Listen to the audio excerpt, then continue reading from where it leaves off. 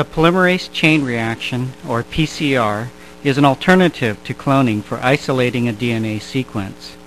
PCR can selectively amplify a single copy of a desired sequence that is present in a complex mixture of other DNA molecules. In this example, a mixture of genomic DNA molecules, shown as blue ribbons, contains the sequence we wish to amplify, called the target sequence, shown in green. With PCR, we can make billions of copies of the target sequence without having to purify it beforehand. In the first cycle of PCR, the DNA molecules are melted by raising the temperature to 95 degrees. After the strands have separated, the temperature is lowered to 60 degrees so that a pair of short oligonucleotide primers, specific for the 3' ends of the target sequence, can bind, one primer on each strand.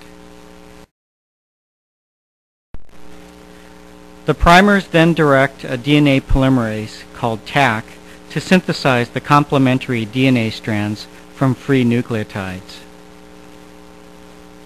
In the entire mixture of genomic DNA molecules, only DNA containing the target sequence is copied because the Taq polymerase can only copy molecules that have a primer attached.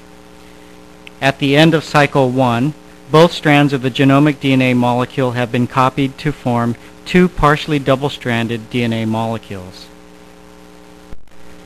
In the next cycle, the same steps are repeated.